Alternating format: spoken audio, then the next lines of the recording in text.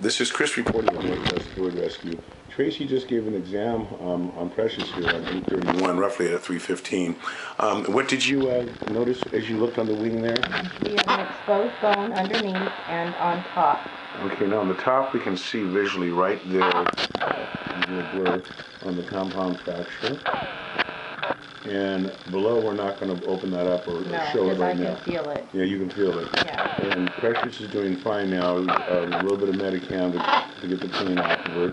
And a little bit of hand feeding formula, which he took like a champion.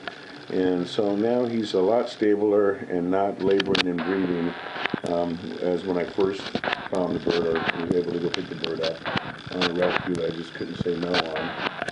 We don't really have the resources to help this bird out, but I was not going to let him be put down or die. He's never had a seed before, and he's starting to yawn, but he loves to be in pet, as you can well tell.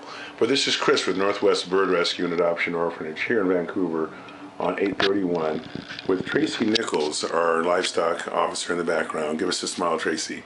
Wonderful. Thank you.